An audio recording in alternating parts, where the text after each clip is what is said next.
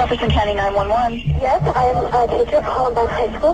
There is a student here with a gun. We toured several different schools, and I remember we settled on Columbine. It just felt like a safer environment. Tonight we are learning more about the 16-year-old teenager accused of killing 9 people. Red Lake was the safest school in the state of Minnesota. Sandy Hook School, I think there's somebody shooting in here. Sandy Hook School, we all felt special to be able to work there. Do you have the call for the shooter? For a shooter?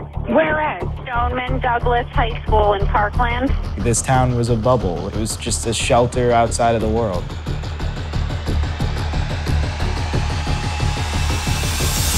Our generation, everybody at my school, was born at least a year after Columbine, and we still had to live through this.